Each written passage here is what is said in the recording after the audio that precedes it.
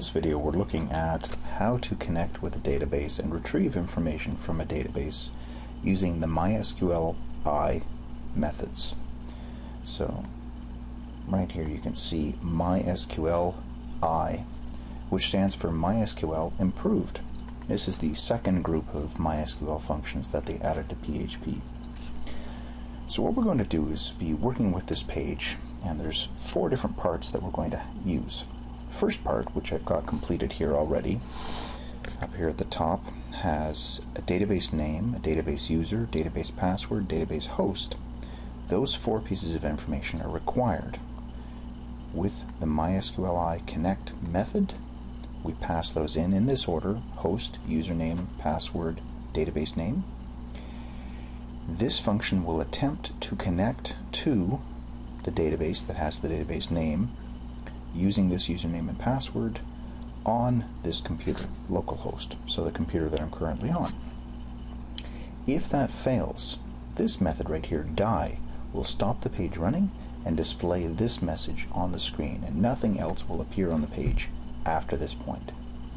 If it does work, this variable here, link, will contain the reference to this connection, which we can then use in parts 2 and 3. So we're going to run the desired query. I've already got a query in here. Select full name and email from users where user type equals 1. So I'm going to get a list of all my client users from my users table. I save that just as a string, so it's easier for me to edit and throw variables in here. This string is going to be used in my method to run the query. And then down here inside the body, inside my wrapper div, part 3, I'm going to loop through the record set. So my query up above to fetch all the users, I'm going to loop through that record set, writing out one row at a time. So I'm going to write out the username and the email address. Each one of them I'm going to put inside of a paragraph. So I'm going to have a series of paragraphs on the page listing those off. And the final 4th part is to close the connection to the database. I'm actually going to put that in here right now. So mysqli close, and then you can see it's asking for the mysqli link. That's the connection, which is my variable link from up above. Okay, so we have the connection opening up here. We've got it closing at the bottom. I need to run my query and then loop through the record set that's generated. Okay, fairly straightforward. I create a variable. I'm going to use rs to which stands for record set. I call the mysqli query method, and it takes, as you can see here, a minimum of 2 parameters. The first one is the link itself to the connection, and the second one is the SQL query we want to use, and that is the variable we already have here. So strsql. There we go. This is our query. This will actually connect to the database, send over this query, and the result that comes back from the database will be put into this variable right here, this rs variable. Now, down here inside the body, step 3, I check to see if that variable exists. If rs, we can also have an else and display error messages if we want. So I could have an echo paragraph tag, echo my closing paragraph tag, and then between we can write out mysqli error, and I just have to give it the connection. That will write out for me exactly what the message is, the error message.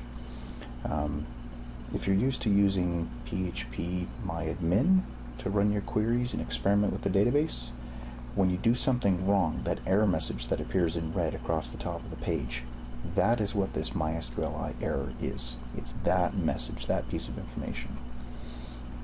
Alright, so let's do the functioning one.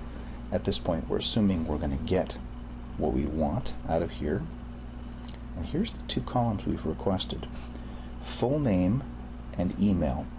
Those are my 2 columns. So each of those is going to be a variable inside of our array. Alright, so if rs, that means the query worked. We're going to do a while loop, kind of like a for loop. I'll space it out to make this easier to see. Inside the round brackets here, inside the parentheses for the while loop, what we do is we put in an operation that we want to attempt. If the operation works, it keeps looping. As soon as it fails, it stops looping, which is perfect for us because what we want to do is we want to read one row at a time out of the record set. The record set, you've seen it on the PHP MyAdmin pages. It's just like a table of data, and we read one row at a time. We do this with the mysqli fetch assoc. It's going to be asking for our record set. There we go, like that. mysqli fetch assoc will read one row from the table, and it will convert that one row into an associative array. So now I have a variable called row, which is an associative array, and inside that there will be a column called full name, and there is also a column in here called email. Full name and email, those were the two things that we asked for up at the top here.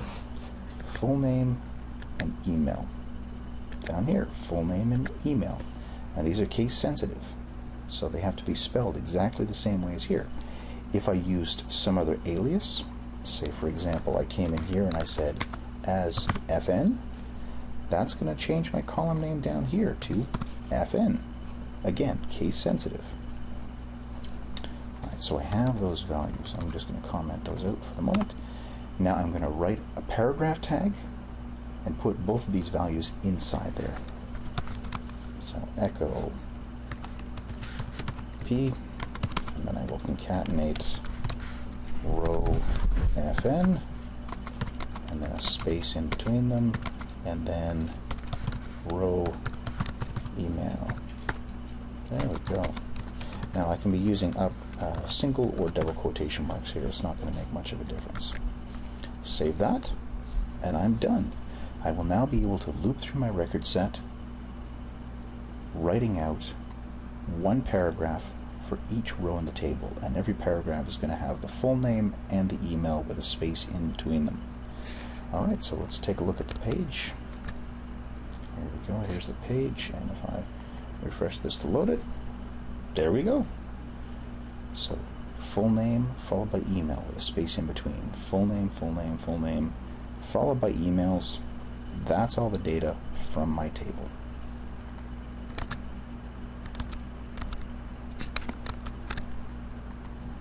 So just to recap, back in here, step 1, connect to the database. You have to provide the host, the username, password, database name, or die. Usually if you can't connect to the database, there's nothing on the page that you really need to do, so we kill the page at that point. Step 2, write out your query and pass it through the mysqli query method. You will get back a record set, which you can then use down inside the page. If the record set is valid, we'll run this part of the code where we loop, and the associative array is generated one row at a time, put into this variable, which becomes an associative array, and we use our column names to write out the data. If it fails, if the record set fails, we can write out the mysqli error messages. Fourth and final step, make sure that you always close the connection. That's going to help out with database performance.